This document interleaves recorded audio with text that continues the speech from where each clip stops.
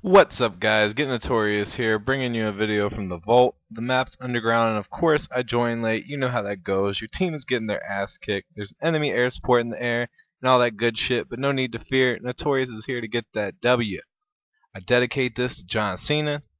Anyway, I really wanted to talk a little bit about the new matchmaking in Black Ops 2. It's called True Skill, and it's based off your win-loss ratio. It's going to try and match you up with other players who have similar win-losses. Now, it sounds like a good idea on paper because for those of us who do play in a full team all the time, you end up with more competition and less randoms. And more squad-on-squad action is a good thing in my opinion.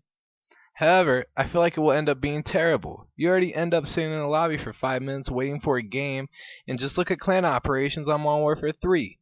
When it tries to find you another clan of 6 to play against, it takes forever to get a game. I fucking hate the lobby game, and feel like this new True Skill matchmaking will only make the waiting game longer in Black Ops 2. So what do you guys think? Do you like the new matchmaking idea? Is it a good idea, bad idea, or do you not give a shit at all? Let me know. Now, the feature I want in the new Call of Duty is the option to choose whether you want to join a game that's already in progress. I can't stand when you join a game that's already over. What's the fucking point of throwing me in there only to get a free loss? Whoopee!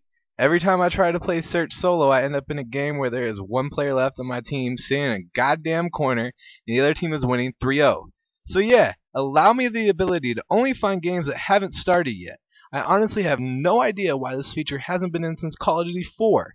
Enough of my ranting though, guys. Let me know what you think, and what feature do you most want in the new Call of Duty. Let me know, guys. Peace.